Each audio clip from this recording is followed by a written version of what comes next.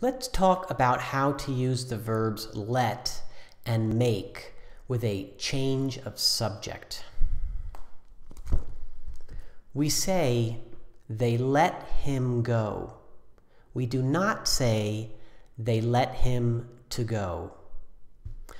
With the verb make, we use the same pattern. We say, she made us work late. Notice the change of subject. The first subject is she. The second subject, the subject of the verb work, is us. We do not use the to infinitive form of the verb. We do not say, she made us to work. This is worth mentioning because many verbs in English do use to in this construction. For example, the verb want. I want her to go with to. Other verbs that use this pattern are ask. I asked her to go. I need her to go. I told her to go. But make and let use a different pattern without to.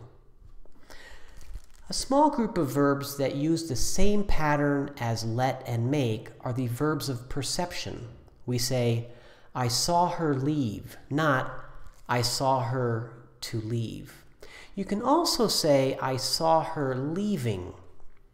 There's a slight difference. When we say, I saw her leaving, the speaker is not indicating whether or not she finished leaving. We just saw her in the process of leaving. Maybe she finished leaving, maybe she got interrupted.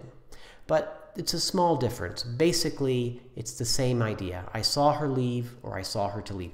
Other verbs like this are hear and feel. I felt him touch me.